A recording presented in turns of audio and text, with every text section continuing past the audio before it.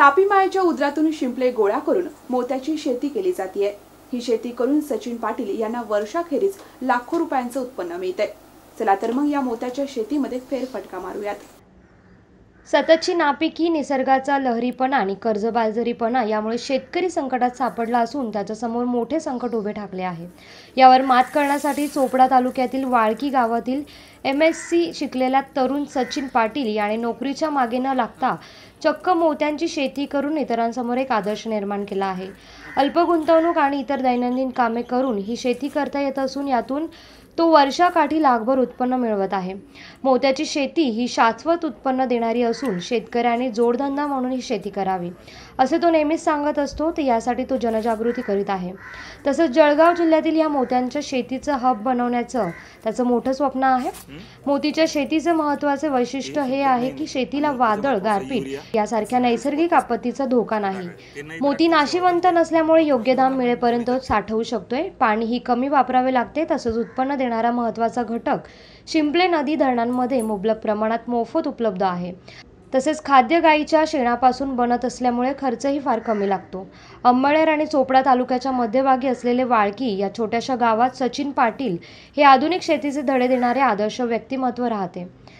मुलाने उच्च शिक्षण घेऊन सरकारी नोकरी करावी ही इच्छा असल्याने सचिनने 4 वर्ष UPSCचा अभ्यास केला, पण त्याला समाजासाठी आणि आपली ओळख निर्माण करण्यासाठी काहीतरी वेगळंच करून दाखवायचं होतं।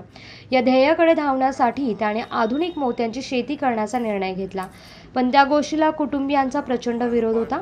तरी देखील सचिनचे स्वप्नभंग होऊ न देता आपला प्रवास सुरू ठेवला।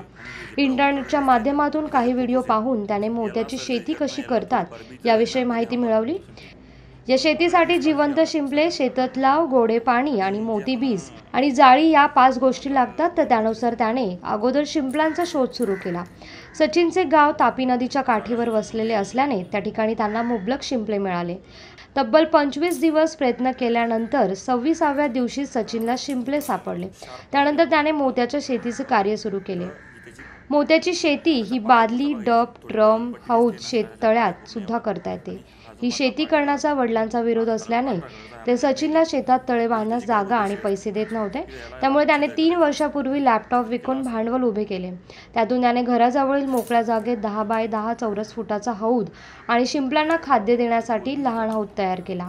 त्यात आणि बादलीमध्ये त्याने शस्त्रक्रिया करून 1000 शिंपले सोडून मोत्याच्या शेतीचा पर्यायी व्यवसाय सुरू केला। या शिंपल्यांची सुरुवातीला तो दररोज अर्धा तास, कालांतरानंतर आठवड्यातून एकदा त्याला काळजी घ्यावी लागत होती। 14 महिन्यानंतर त्याला त्यातून सुरुवातीला 500 जगलेल्या शिंपल्यातून 55,000चे उत्पन्न मिळाले आणि ते आता लाखाच्या पुढे गेले आहे। मोती हे मोसलक नावाच्या शिंबुका शिंपल्यांमध्ये तयार होते। भारत दरवर्षी आंतरराष्ट्रीय बाजारातून मोतीचे आयात करतात, पण आता भारतात मोत्याची शेती विकसित तंत्रज्ञान अवगत झाल्यानंतर मोती सहज उपलब्ध होऊ लागले आहेत। महाराष्ट्रात शेततळे मोठ्या प्रमाणात उपलब्ध आहेत। त्याचा वापर फक्त शेतीसाठी केला जातो। जर शेततळाचा वापर मत्स्यपालन आणि मोती उत्पादनासाठी केला तर शेतकऱ्याच्या उत्पन्नात वाढ होऊ शकते। तसंच हे तळ्याचे पाणी शेती पिकासाठी वापरल्यास खतांवर खर्च कमी होतो आणि पिके रोगराईस बंद पाडत नाही। साधारणतः एक मोती हा 100 रुपयांचा तर 2500 रुपयांपर्यंत विकला जात आहे। मोतींची किंमत ही त्यांच्या गुणवत्तेनुसार ठरते। जेवढी मोतीवर चमक जास्त तेवढी किंमतही जास्त मोजावी लागत आहे। देव, महापुरुष आणि इतर डिझाईनिंगच्या मोतीला अधिक मागणी आहे।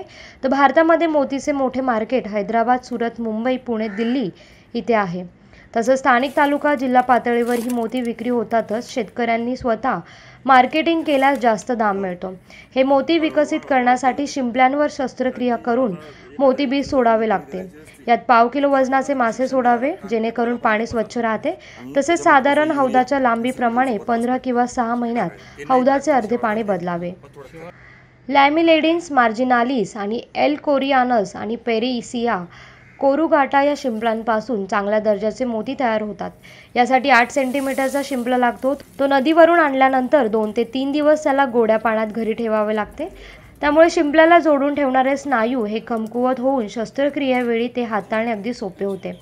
गोल मोती बीज हे शिंपल्यांची दोन्ही बाजू शस्त्रक्रिया संच वापरून हळूहळू उघडून शिंपल्यांच्या गर्भपेशीत ठेवले जातात।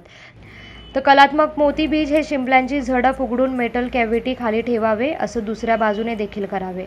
एका शिंपल्यात 2 कलात्मक मोती बीज आपण टाकू शकतोय. तर शस्त्रक्रियेनंतर शिंपल्यांच्या प्रतिकार शक्तीला बाधा पोहोचू नये आणि मृत शिंपल्यांचे व्हायरल इन्फेक्शन इतरांना होऊ नये यासाठी अँटीबायोटिक पाण्यात टाकून शिंपल्यांना 5 दिवस त्या पाण्यात ठेवावे. पहिले 3 दिवस खाद्य देऊ नये, तर नंतर शेवाळं हे नैसर्गिक खाद्य देण्यास सुरुवात करावी. 5व्या दिवशी मृत शिंपले बाजूला काढून जिवंत शिंपले जाळीत बांधून हौदात सोडावे. मोती बीज हे मृत शिंपल्यांपासून आणि डेंटल पावडरपासून तयार करता येते. मृत शिंपल्यांचे ब्लिचिंग पावडरमध्ये 2 ते 3 दिवस ठेवावे. त्यानंतर स्वच्छ धुवून ते शिंपल्यांची बारीक पावडर तयार करावी. ती एरल लाईडच्या ट्यूबमध्ये मिश्रित करून डायझेला तेल टाकून करावी. त्यानंतर 5 मिनिटात बीज तयार झाल्यानंतर ते सुकू द्यावे. नंतर डेंटल पावडरचे मिश्रण वापरून देखील अवघ्या 5 मिनिटात मोती बीज तयार करता येते.